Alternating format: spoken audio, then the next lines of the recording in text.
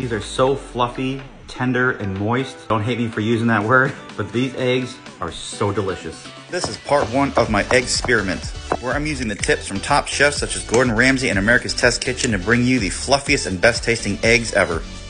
Yes, I know, there's 1,000 different ways to make eggs, but if you're gonna make them and spend the time doing it, why not make them the best eggs that you can?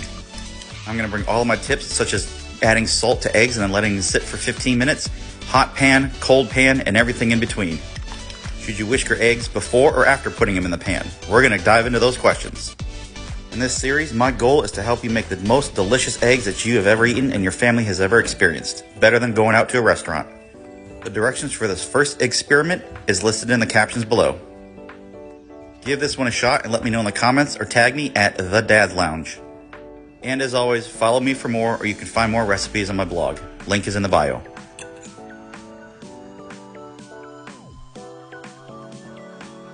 And this first experiment is dad approved. Try it out and let me know in the comments.